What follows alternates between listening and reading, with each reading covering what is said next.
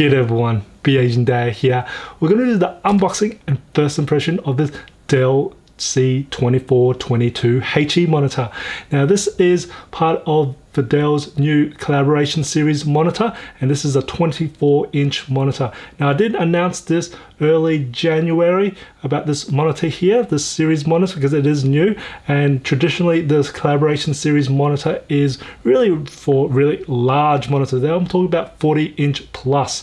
So now they finally made a 24, a 27 and a 34-inch monitor, which I will be reviewing in each one of those sizes there. So I'll start off with the 24-inch monitor first. Now if you don't know what the collaboration series monitor, it is pretty much like an ultra sharp monitor with a built-in dock, and it has a webcam built into it as well, and some speakers as well, which is what the U series did not have. I've actually done a review of, which is the 2421HE monitor. That was very similar to that, but this one has a webcam and speakers, and it has a Teams built in as well too. So we're gonna have a look at that. So without further ado, let's get to the unboxing. And of course, I've got my good old trusty knife here to do it, and let's give it a nice slice. Awesome. Now we'll be, like I said, we'll be creating a review video of this after I spent some time on it. And let's open this up as well. Now I'll also be doing the 27 and the 34-inch as well too. All right, let's do this. Let's see what comes in the box. So I've got some cables here, so I'll just throw in all the cables. We've got the USB-C cable, so let's see how long this one is, just to bring it out. Oh, that is actually quite long. You're probably looking around about 1.5 meters. It sounds about. I'll do a proper measure, but it's actually quite long, so it looks like about 1.5 meters. So that's the USB-C. So this will be connecting from the monitor to your computer. So that's great to see. It's a nice long monitor. I like that. I really like that a lot too, actually. I usually see like small ones, but that's a nice long one.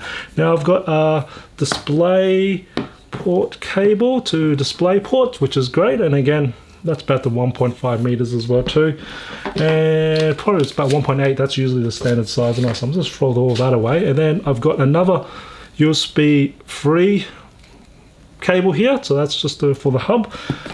All right, now let's have a look. And then we've got the power cable here, which I'll throw away because I've got another one ready to go. All right, and then we've got some documentation. This is how to assemble it. We don't need that, do we? No. All right, let's get out the base. All right, here we go. We've got the base here. So let's bring that base. Oh, okay, this base is more like a, I don't even know what shape that is. It's like a rectangle, so that's actually quite nice. It actually is quite nice. And then at the bottom here, we've got a nice little screw down this side as well too, to actually able to quickly do that. So then let's have a look what's in here. This, we don't need that at all. Okay, what else we got?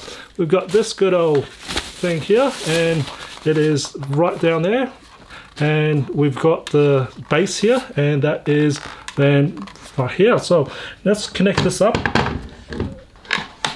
and we'll then try and screw that into the back here at the bottom. That'd be fantastic. And then we actually have a nice little hole down here as well too.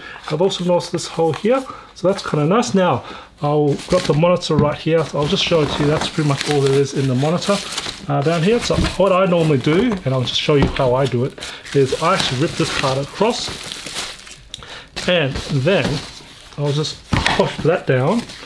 All right, so I'm just kind of trying to do this. Normally this is facing towards me, and I will actually take this, grab these two prongs down there, and line it up to this thing here.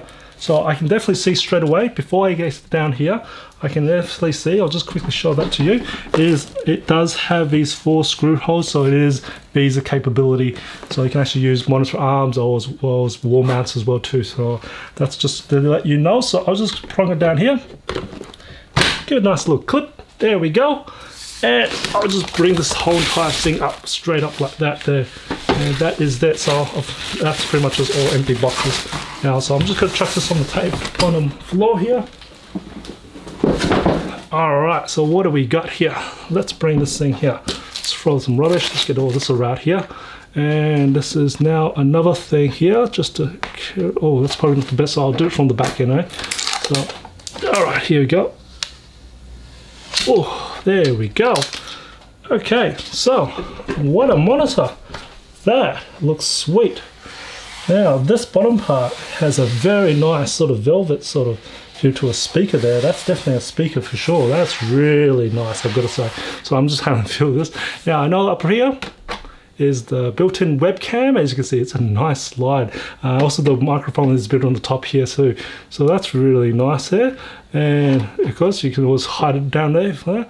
So in terms of thickness of this monitor, is actually not as thin as like the other U series monitor, the Ultra Sharps, but it's got a little bit of thickness to it. Now I can also see at the back end here, there is a power button here.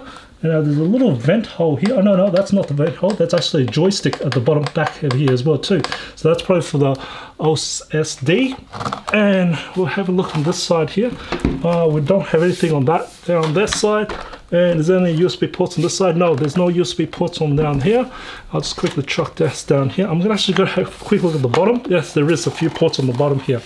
So now I'm gonna have a look at the ports at the bottom here. We've got USB 3.2 Gen 1 port, and it does look like it's got power share as well. I've got a headphone jack as well, and then a USB type C port. Now I'm gonna have to check whether that's more than likely it's USB 3.2 Gen 2 ports there. And also while we're at it is have a look at the ports at the back on the bottom here. So I've got the power port, and I'll probably put a nice little shortcut video. So let me actually just bring this out so I can actually see this better anyway. So I should have just did that before earlier. So what do we got? We've got the HDMI port at the back. We also have a display port in, and then we've got a display port out, and then we've got another display port out. So basically it's to go to other monitors if you want. And then we've got the USB port, USB 3.2 Gen 1 Type A port, 2 of those, and then the Ethernet port. Awesome, that looks pretty good. All right, let's put this one back and let's boot this thing up, hey? So let me put this down here. Oh, there we go. Now I'm gonna have one of these cables, got a cable prepared here for you. Now I'm just gonna pop this one down so it's nice to show. I'll just bring this across here. It's probably not the best idea for me. Sorry, it's going to be a little messy, but I've just got to chuck this right into the back here. Now normally you would feed this through the back here, but I'm not going to do it at the moment. I'm just going to do this right now. So let's plug this in. I'll grab this cable here, which is fantastic. Now just to show you where I'm at, I'm just going to bring this over here anyway. Now I've got an Ethernet cable, so this is what I'm going to talk about. I've got an Ethernet cable here, and that will plug directly at the back here, so we'll have Ethernet as well. There we go, we've got Ethernet, sweet. And this is the USB-C cable. Now the USB-C cable, I'm just going to connect that up first, and that is done through the bottom here. I have a feeling this is going to be down this port at the bottom here rather than the back here. So I will check if this will work or not. So I'm going to go run this by how I feel. So I haven't actually got any instruction there. Now I've got a computer right here, a laptop.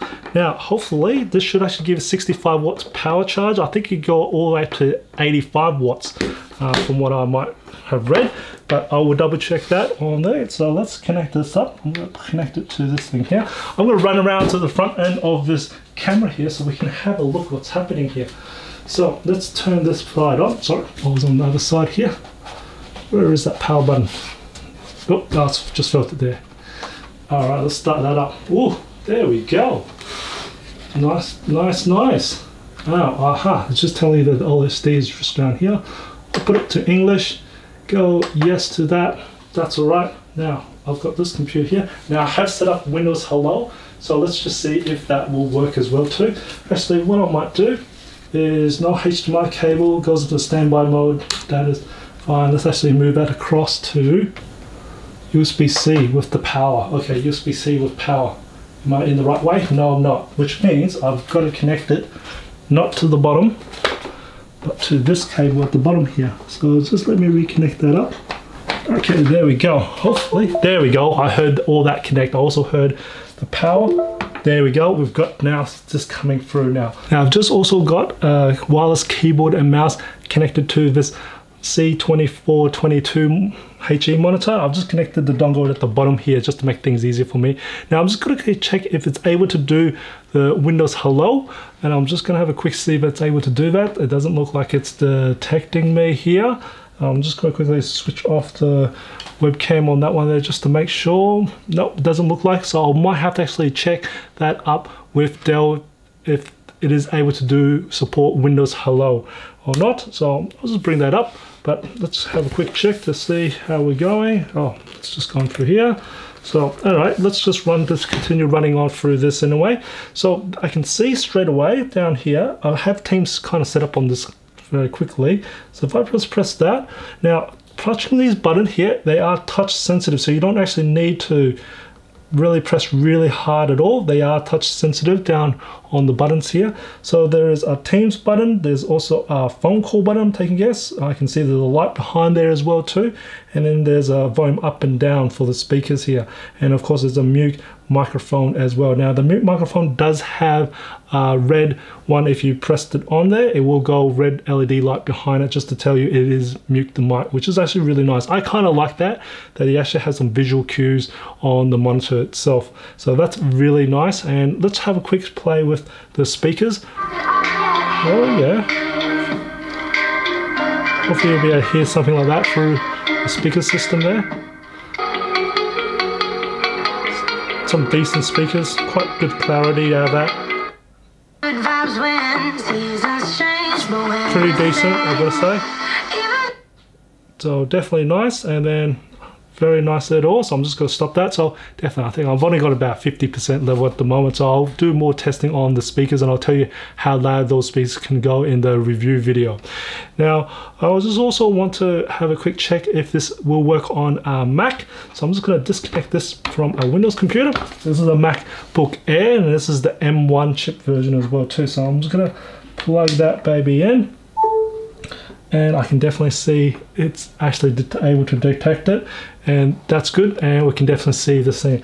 Now I'm just going to quickly check if this is going to be in desktop view. Sorry, I'm going to hopefully just try to do this with display, doing it opposite way around or I normally would do. So where's my sound here? I wish there was actually some display. So that, I'm just going to try and move this across. And it is in extended mode there, which is kind of nice to see that you can actually see that is in extended mode. So that's nice to see. And I'm just going to quickly check while I'm at it is, we'll just go back to the control panel, and I just want to quickly check for networks. So networks down here. And I can definitely see the Ethernet. Yep, so we've got Ethernet plugged in, which is great here. So definitely we've got Ethernet, and we have this. Now, of course, we'll have to work on that there to see if Teams will work on a Mac. I haven't actually tried that out on my Mac there, but I'm sure they will work on a Mac anyway. So the buttons seems to work on that. So if I press that, will I get anything? Not really there at the moment because I haven't got MS Teams installed onto this MacBook Air yet. Now let's have a while we're at it. I'm just going to bring the monitor here. We'll just have a quick look anyway. Of course, let's bring this one down. So you actually have your swivel. Oh, it's actually got quite a lot of swivel actually. So before I do anything to the Mac, I'll just move out of the Mac. So it actually got quite a lot of swivel here. And let's have a look at the tilt. Oh, it's got quite a bit of tilt on the upwards. As for downwards, there's only so much you can do. Now, as for you can actually go all the way down to the bottom. We can actually touch the bottom of the table, which is a surprise, and it goes all the way up here. So it's actually got quite a lot of movement on the stand here.